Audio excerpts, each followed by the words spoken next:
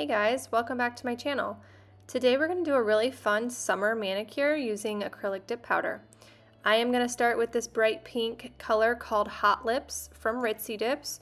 I'll have everything linked down in my description box below if you're interested.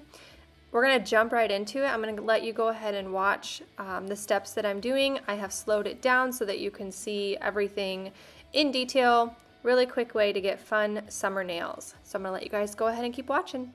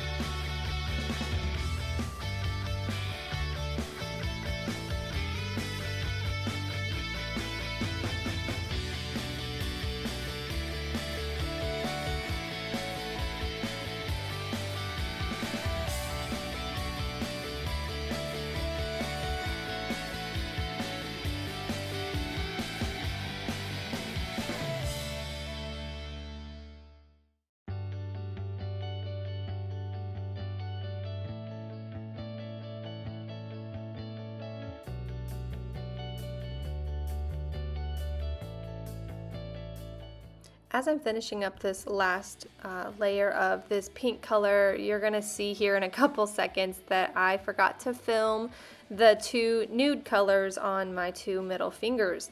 So I did end up using Renewed Vows, also by Ritzy Dips, on those two middle fingers there. It's just going to be like a base layer to my design that I'm going to be doing here in a moment. So I'm going to go ahead and show you how I file and shape my nails during this process. Everything has been encapsulated in clear already. I used glass from Ritzy Dips, and I've already activated everything and let it sit for about 1 minute. I'm going to show you right here how I actually shape my nails. It's like one of the biggest questions I get is how do you get straight edges? How do you get the tips of your nails so square?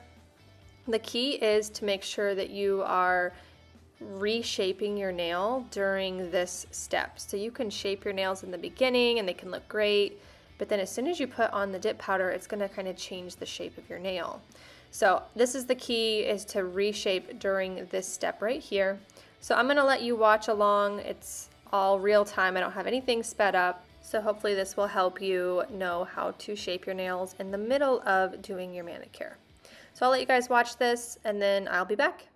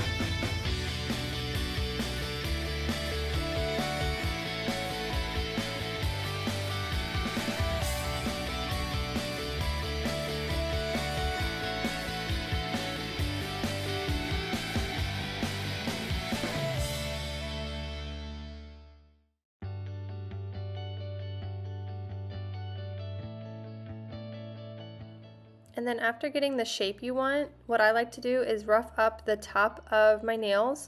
This is going to level everything out, so I'm going to show you how I do that also in real time here. I'm taking the softer side of my file and I'm going over the top of my dip powder.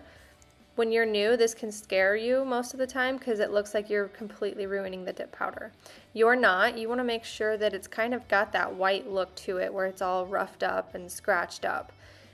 That's going to be the key to making sure everything's level, especially if you are new and have applied it a little bit bumpy. So get it to that shape and then you'll be good to go. So now we're going to jump into the fun little nail design. I am using some gel liners that I bought off of Amazon, and I put them on a little dish, and then I got this dotting tool, which is also from Ritzy Dips, and I'm just making some random designs. At first, I kind of thought I was going to do a flower, and then I decided no, so I don't know. It ended up looking like odd-shaped spots in the end, but this is how I did it. It wasn't anything crazy. It's kind of better that it wasn't super perfect because it kind of played into the look I was going for. So I ended up doing pink and blue, so you'll get to see that. Once I was done, since it is a gel, once I was done with the pink and the blue, I did cure it for 30 seconds so that it would be, you know, set in place. And then once I was done with that, you'll see I did a gel base coat afterwards and a gel top coat that will seal it all in and finish up the mani. So I'll let you guys keep watching.